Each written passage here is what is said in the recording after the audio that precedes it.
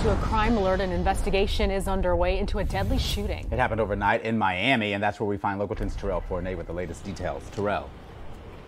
And the gunfire playing out here on this block near Southwest 3rd Street and 15th Avenue. This is actually the home where that gunfire happened on the inside, according to neighbors. But detectives telling us that this situation has certainly turned deadly. Let's get to this video we can show you, because we know that this happened about 1:30 this morning. That is when Miami PD officers were called to the scene after getting cause of a person shot.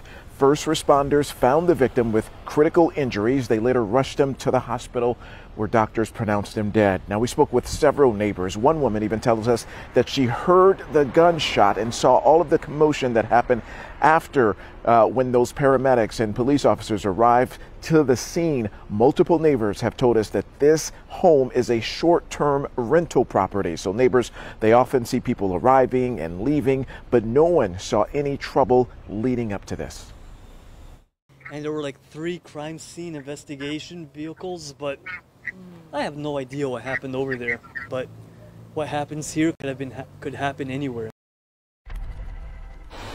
So all we know is that the victim was a man in his 30s. His identity has not been released at this point. It's still unclear the circumstances surrounding the shooting here in this Little Havana neighborhood, but we know detectives with Miami PD, they are still investigating.